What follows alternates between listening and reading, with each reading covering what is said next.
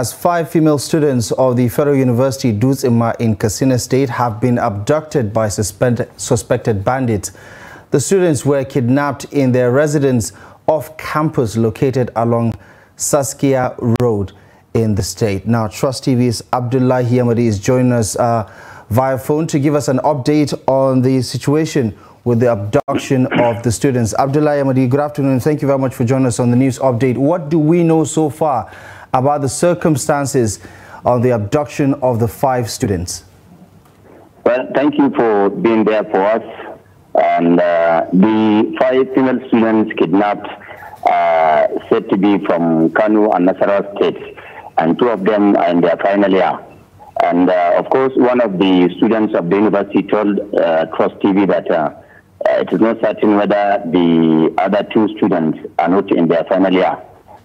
However, at the time of compiling this report, there was no information concerning the situation of the abductees, as their captors did not make any call or make any demand as a ransom whatsoever. The students confirmed that following the kidnapping incidents at the Federal University of Gusau in Zamfara State, the FUDMA authorities instructed them to ensure that they remain indoors from 10 p.m. daily. And that was why the students were met in their dormitories and were abducted there. The head of the public relations unit of the university, Habibu Umar Aminu, confirmed that the incident happened around 2 a.m. on Wednesday, and the efforts are ongoing to rescue the victims and hurt. On the side of the police, the spokesman in Katsina, ASP Sadiq Ali Abubakar, said that one person suspected to be an informant to the terrorist was arrested. Similarly, he added that some other people were also arrested alongside the informants for involvement in the abduction of the female students. Finally, Ali also maintained that there was a coordinated effort to rescue the victims and hurt, because they have to be very careful in trailing the bandits so that they will not ambush them and attack them. So there are efforts to rescue the victims, according to police reports. Right. Just to confirm, Abdullahi Amadi, was this attack on a university campus or an off-campus residence of the students?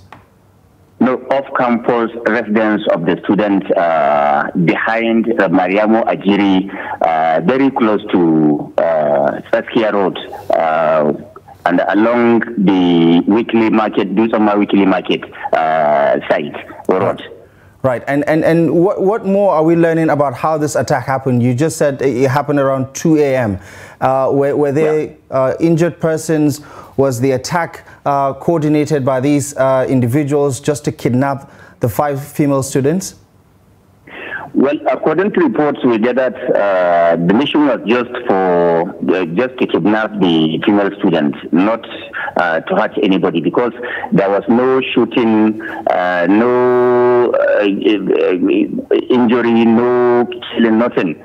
They were there just to kidnap the female students, and they successfully kidnapped them and went away with them without any restriction or without any pushback, without any resistance. Right. And what can you tell us about the situation around the Federal University ABDUCT, especially from students who must have been shaken up by this development?